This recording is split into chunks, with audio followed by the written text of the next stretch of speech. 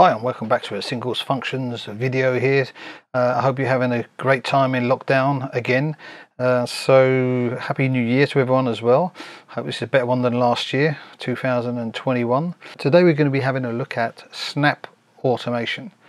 So what does that mean? That means you'll be able to snap the automation so it will not be in between values. So you go to snap, go down to snap automation, you have to activate it and then select what you want. So I've done a quarter here just to show you what it does. So if I've got a dot here and I want to move it, it will only go a quarter. Okay, so you can then set the snap automation to what you want. It can be a bar, it can be an eighth. So here if we do an eighth, it will only move an eighth and not 16th, as you can see. So that is pretty useful when you're automating stuff precisely. So there you have snap automation. I hope you enjoyed this video. If it was useful for you, like, subscribe, and I'll be back soon. Ciao.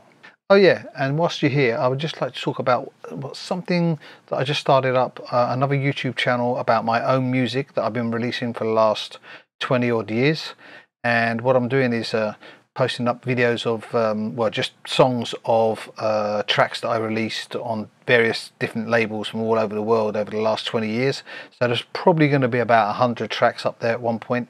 I think I've got like 2 on at the moment. There's a link in the description to the channel if you're interested in finding out. I do like jazzy house stuff under the name The Rhythm Slaves. So if that interests you, take a look. Anyway, see you soon. Ciao.